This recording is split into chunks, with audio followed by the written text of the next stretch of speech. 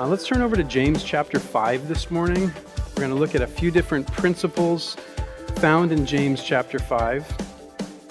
There's a lot in there. There's a lot in this great little book, but I really just want to look at 3 important lessons for us.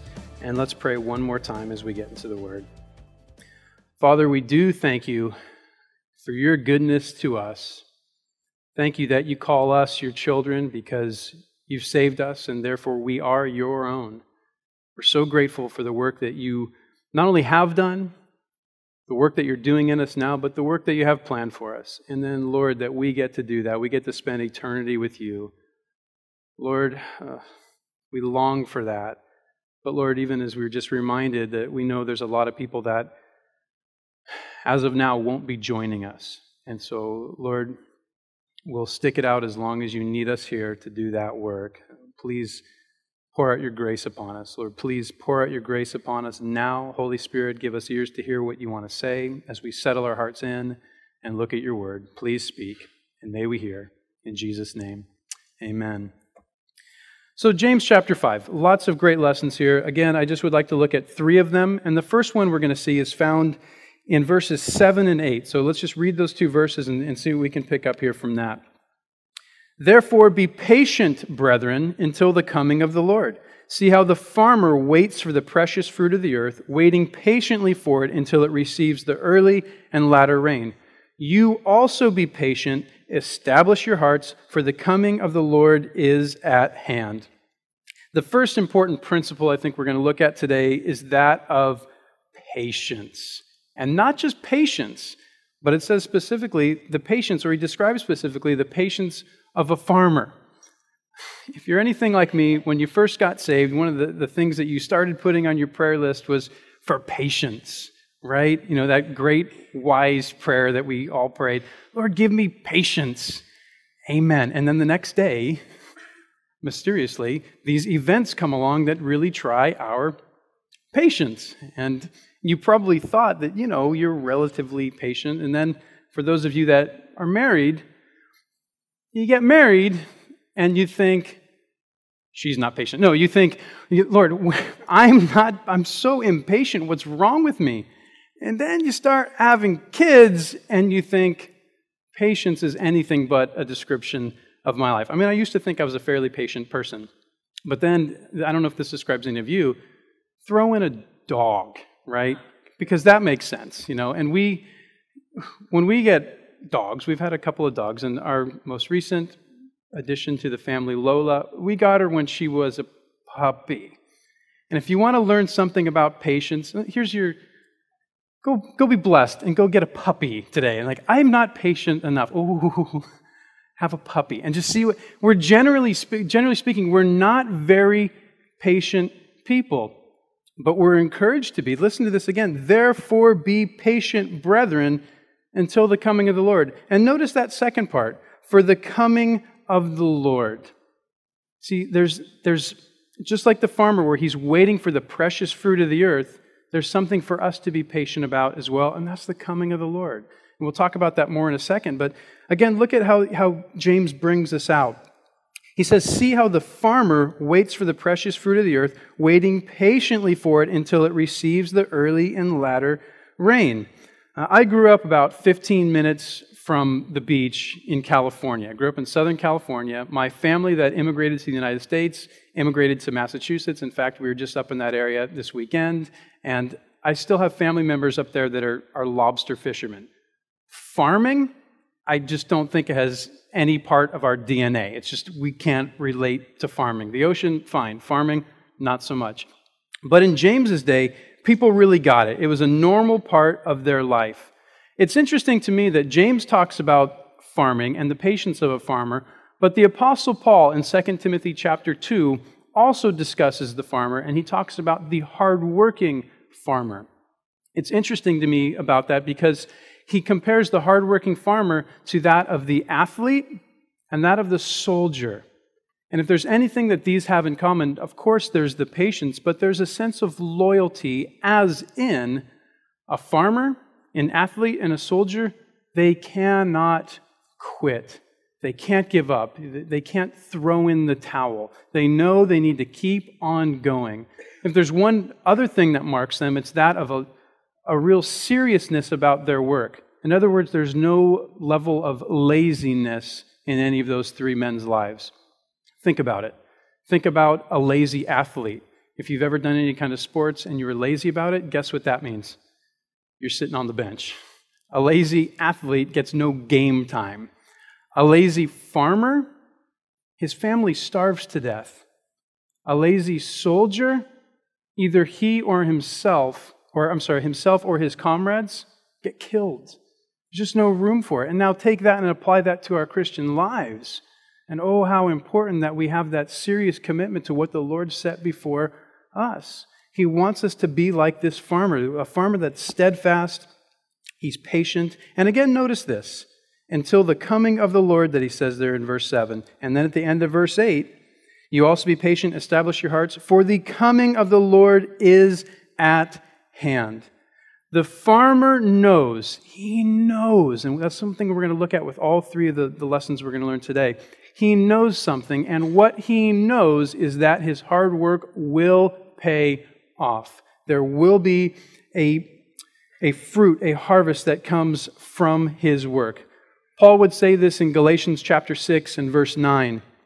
Let's not get tired of doing what is good. At just the right time, we will reap a harvest of blessing if we don't give up. We have to have that same mindset. Lord, this is difficult. I need to be patient because we also need to know something. There's an end in store. The work that we're putting into, notice it this way, the work we're putting into our Christianity will pay off.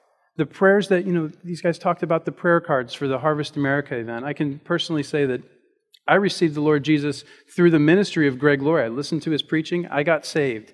I would say that hard work and that patience of putting those names on that list, really, and praying for them, be patient.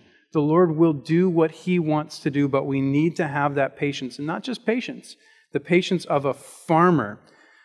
A few months ago, we had the privilege of visiting another Calvary chapel in southern Hungary. And this church has been there since 1991. 21 years this fellowship's been there. It's seen a lot of missionaries that come and go. And now the pastor of that church, he's a Hungarian man. He's a great, hardworking man, loves Jesus, loves his family, loves his church family, loves the Word of God. Great man. And he's able to be patient knowing that those 21 years of work that have gone before him, the sowing, the planting, the watering, there's going to be a produce that comes from that.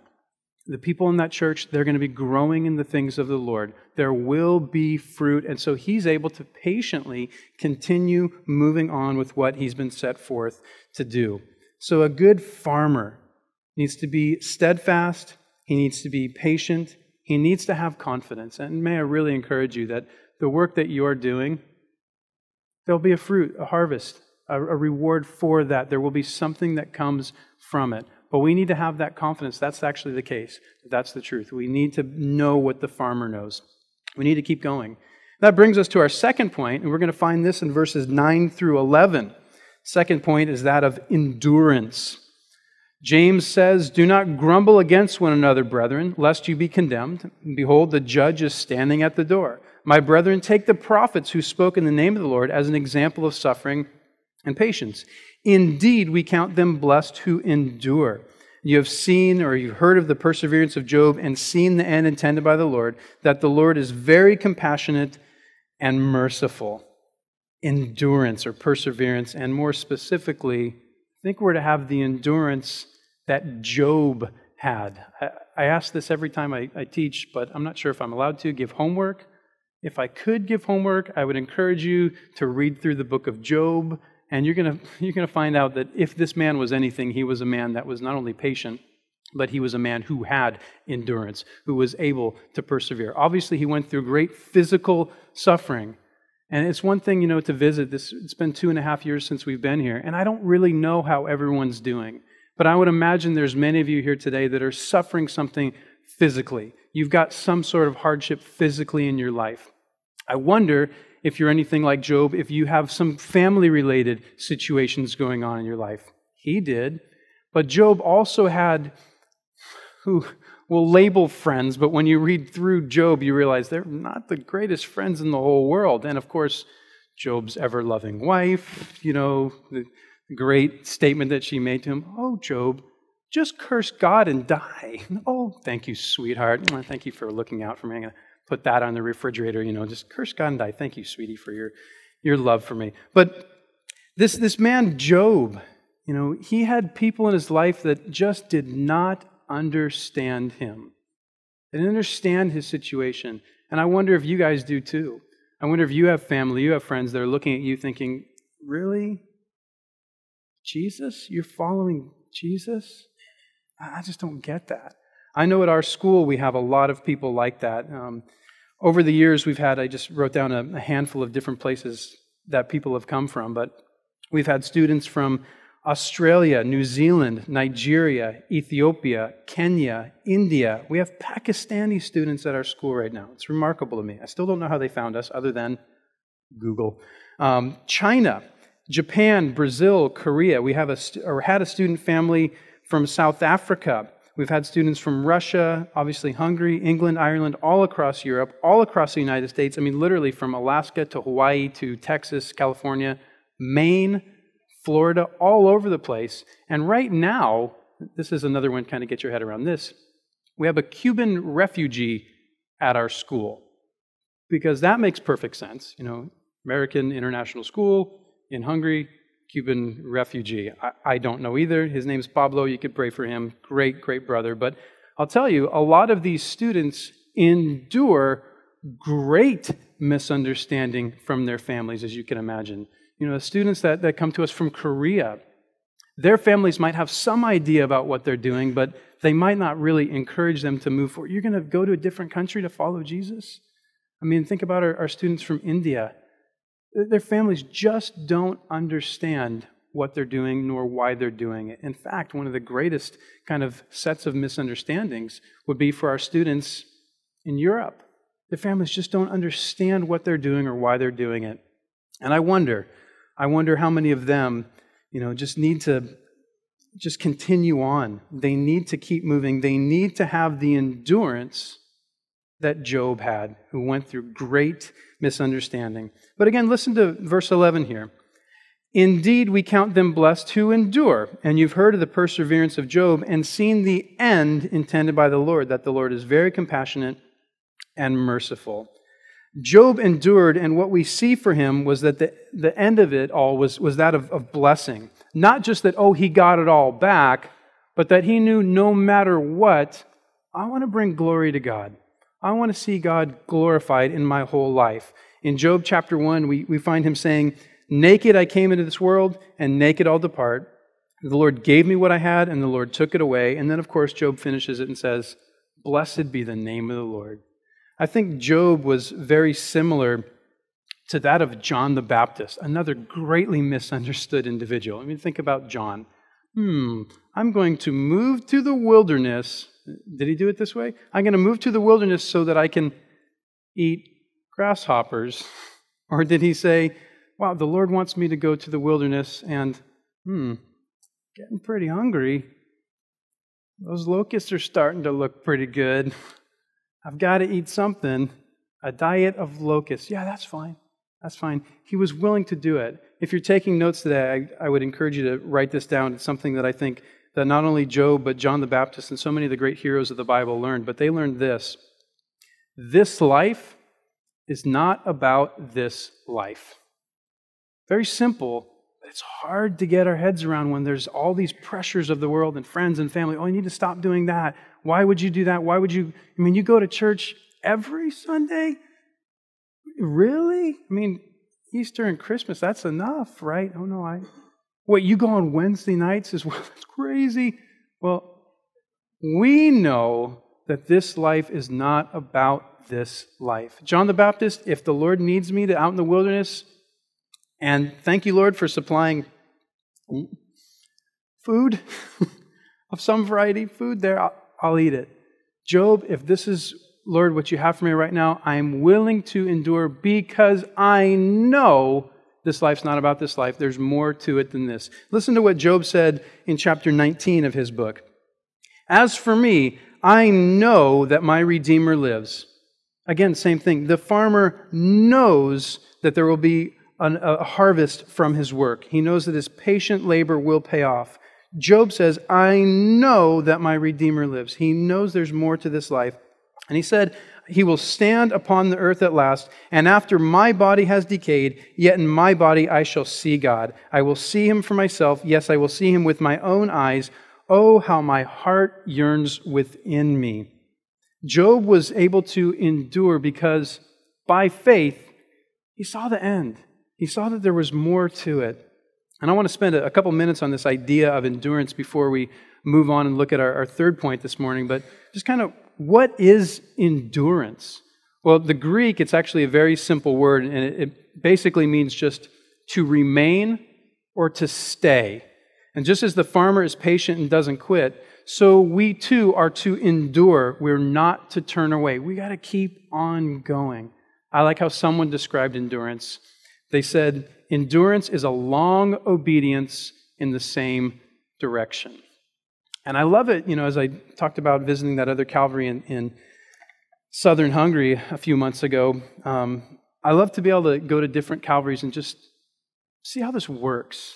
Some years ago, when I was just getting started in the ministry, I was invited to visit this particular church's, the pastor there, he asked me, hey, do you want to go to our board meeting? We're having a board meeting and just, you can come and just listen and check out what we're doing here. Oh, that sounds great. Thank you.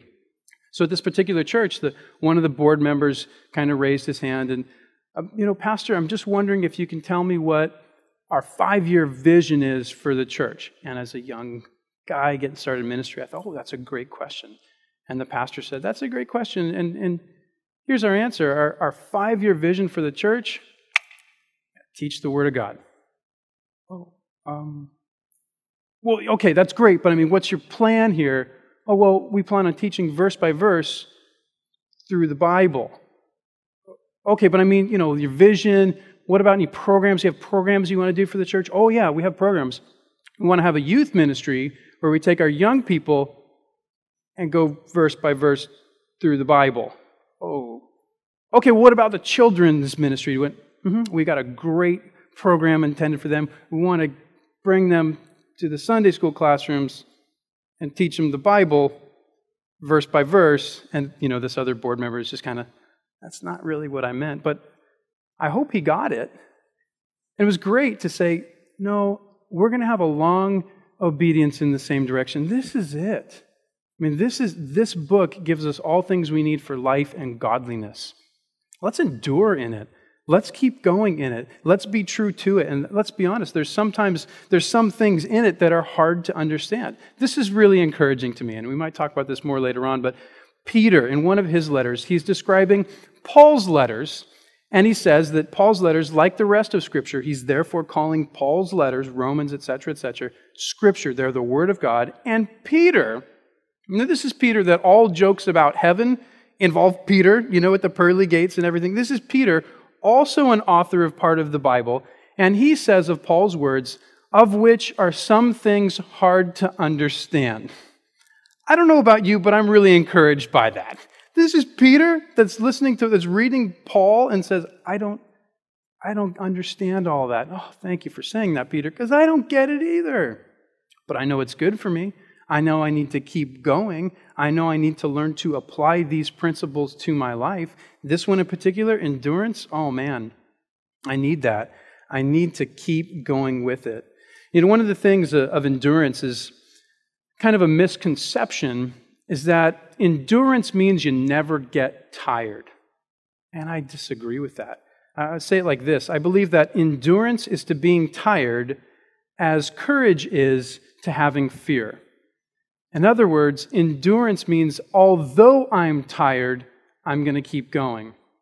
Courage isn't, I'm not afraid, therefore I move ahead. Courage is, I'm really, really scared, but I'm going to go anyway. We call those people heroes. You don't say, I went to the grocery store today. Whoa, courage.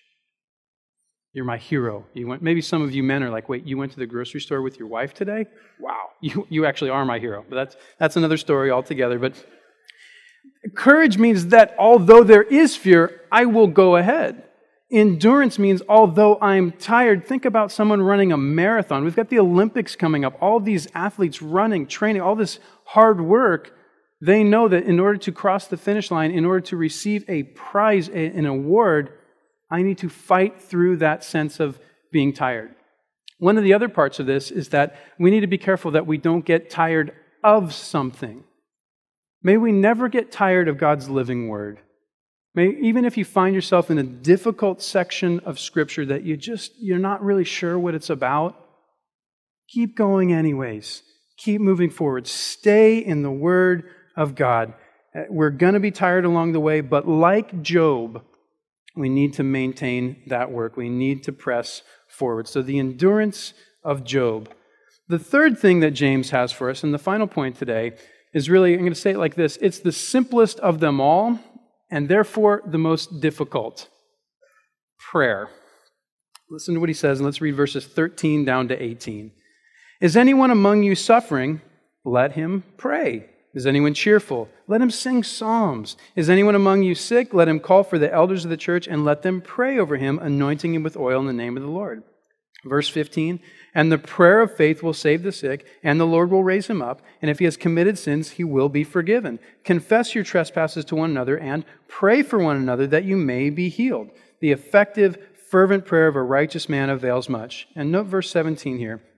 Elijah was a man with a nature like ours, and he prayed earnestly that it would not rain, and it did not rain on the land for 3 years and 6 months. And he prayed again, and the earth gave rain, and the earth produced its fruit. I like that. Okay, so got it, Jeremy. You're talking about having patience of a farmer. Okay, I'm with you with that, and we can try that. The endurance of Job, pushing it there a little bit, but praying, okay, yeah, that actually is tough, but what James is describing for us isn't just praying. I think he's encouraging us to have the prayer life of Elijah. Endurance of Job? Really? Prayer life of Elijah? And this is where most of us just kind of throw up our hands and say, yeah, that's great, that sounds nice, but I'm not Elijah. That's the one problem here. And we have this tendency to think the great heroes of the Bible, the great heroes of the faith through church history, we think this: of course they did great things. They're great people. But I'm just me. Therefore, I don't really think my life is going to amount to much, so why should I really try? But Elijah, oh no, he's great. What if I say it this way? Is it possible that, let's notice it again. Let's see what the Bible says. Verse 17, Elijah was a man with a nature like ours. Is it possible that we remember the great heroes of the faith for doing great things? Is it possible that we think they were great, therefore they did great things, when they're people with a nature just like us? And they attempted great things for God? And God did great things through them? Is it possible that we've kind of got it a little bit backwards? But this is where we all say, yeah, but this is Elijah.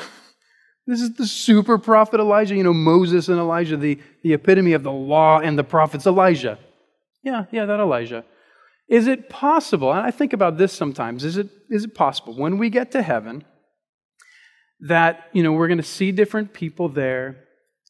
Are we going to look at Hosea and go, oh, hey, nice to meet you? And Hosea's going to say, did you read my book?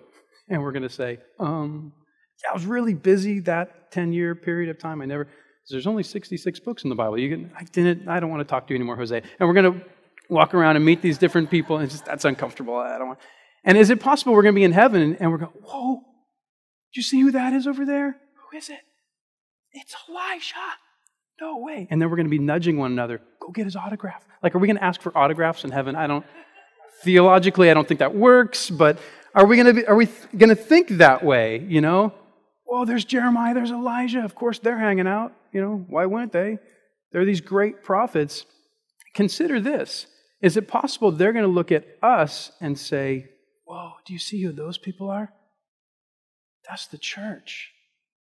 That's the group of people that we were prophesying about through those years of our ministry, prophesying about the nation of Israel and about the church, that God was going to pour out His blessing on the Gentiles as well. Whoa. And there they are, that group of people that God wanted to pour His Holy Spirit upon all of them simultaneously. I wonder if they're going to ask us for autographs. You see, because Elijah was a man with a nature like ours. And notice what it says there in verse 17. He was a man with a nature like ours, and he prayed. Him being but a man said, I need to pray. And God being God heard this man's prayers and answered them. I think we need to kind of get our heads around just the simplicity of this thing, that we're men and women just like Elijah. We're just people. Well, we know Jesus. Let's be praying. Let's talk to the Lord. And notice how he prays, of course. He prayed earnestly. He had this diligent prayer life. Prayer life. That's an interesting concept. Again, if you're taking notes, please jot this down. One of the keys to a great and successful prayer life,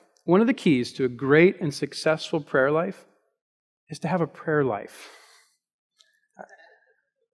We laugh because I can relate to that, but my prayers, I don't know about you, but my prayers go unanswered when I don't bother praying them. I'm not really hearing from the Lord. Are you talking to Him? No. Are you finding prayers being answered? No.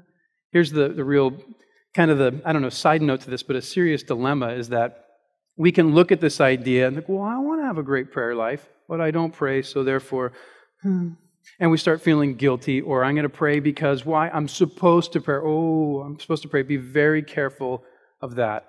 I think it was Alan Redpath that said, if you want to make anyone feel guilty, ask them about their prayer life. How you doing? Not great. Yeah. And we tend to compare ourselves to Elijah, and these people are in church, so they must be praying too. And we're probably thinking about each other. Let's just pray. And let's just spend time with the Lord. Of course, Elijah's prayers were heard and answered because he prayed them. I think the Lord wants us to have the prayer life of Elijah. This great idea of, okay, I want to have this patience of a farmer, hardworking farmer. That's great, I can get that. Endurance of Job, but well, you don't know the difficult things that I'm going through right now in my life. I don't know if I can press on like that. Well, you know what? I mean, Job, that's great. Farmer, that's great. Elijah, that's great. But Jesus endured. He endured to the point of death. The death on the cross for our sake. He went through that for us, that He might give us eternal life. And how? Freely. So do we find ourselves praying because we're supposed to, or because we say, wow, Lord, if you did that for me, I just want to spend time with you. I want to talk to you. I want to deepen my relationship with you. I want to get to know you better. Makes it a lot easier to pray, doesn't it? We're kind of keeping tabs on, I've only been praying for 3 minutes. I really wanted to get 4 today. Whatever that might be, and some of you go like, wow, he prays 4 minutes. Wow, he's a great prayer life. But whatever it is, be very careful that it doesn't become some sort of legalism that I must pray such and such amount of time. Because here's the thing, and I heard someone describe it like this. You find yourself getting into what's known as the more syndrome. Because could you be praying more? Yeah. Are you praying an hour a day? Okay, 45 minutes. Could you be praying more? Yeah. Pretty soon, I'm praying 5 hours a day. Could you be praying more? Well, I guess so. And when does it stop? Or could you be reading your Bible more? Well, yeah. 4 minutes of Bible reading? 45 minutes of Bible? 4 hours of Bible reading? Well, because I need to, wait a minute. If Jesus took away my sins and freely gave me eternal life and wants a relationship with Him, then He wants just that, a relationship. And the best way to work on a relationship with anyone is to talk with them. So to have this prayer life like Elijah did, it just involves me talking to my Savior. I read the Word because I want to hear His heart for me. So as we, go out today, I want to be careful that we're not thinking of all these great examples in the Scriptures and thinking, well, I'll never be like that. Why not? Why can't I have a prayer life with someone like Elijah, who was a man with a nature like mine and yours? He prayed. He prayed earnestly and things happened. Let's pray. Lord God, we do thank you for these examples in your word. And Lord, we want to be men and women that are patient with one another, but Lord, that we're patient with the work that you've set before us to do, to pray for our family, our friends, our neighbors, to invite them to church, to invite them to these types of events, the Harvest America. We want to be patient with that. We want to have that same confidence that the farmer did, knowing that you're going to do something. And Lord, we want to endure. Father, I pray for anyone today in their Christian life, they're either slowing down or finding themselves saying, I think I want to quit. It's too much. I'm too tired. I can't go on. Lord, would you help them? Lord, would you fill all of us with your Spirit that we might continue? But for those, Lord, that are finding themselves wanting to quit, would you give them that extra measure of grace, that extra measure of strength to do what you set before them to do? And Lord, even this, what we're doing right now, speaking with you, may you work in our hearts by your Spirit a greater desire to pray, not obligatory prayer that I must do this or I need to do more, but God, I just want to spend time with you. And Lord, as that happens with your people, with this church, would we see great things happen? Would we see you move in great ways? Would we find great, bold prayers being answered? And Lord, the simplest of prayers also being answered. As we move through this life, Lord, may we look to you for all these things.